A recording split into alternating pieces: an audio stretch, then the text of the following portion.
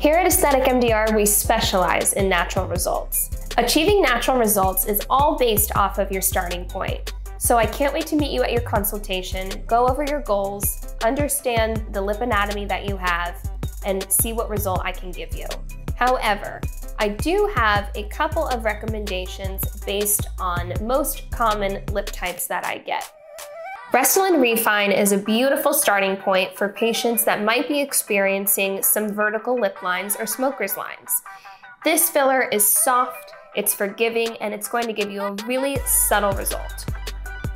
For my patients who are looking for more of a pillowy look, I'm going to turn to Volbella.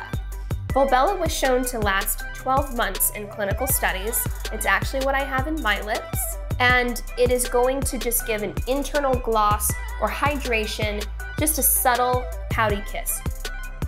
And thirdly, I turn to Restylane Kiss when I'm looking for some precision, some structure, but also seeking a plump lip. This filler was also shown to last 12 months in clinical trials. So all of these products will provide you with a really natural, beautiful result. But like I said, it's patient dependent based upon your starting point and the look that you're trying to achieve at the end.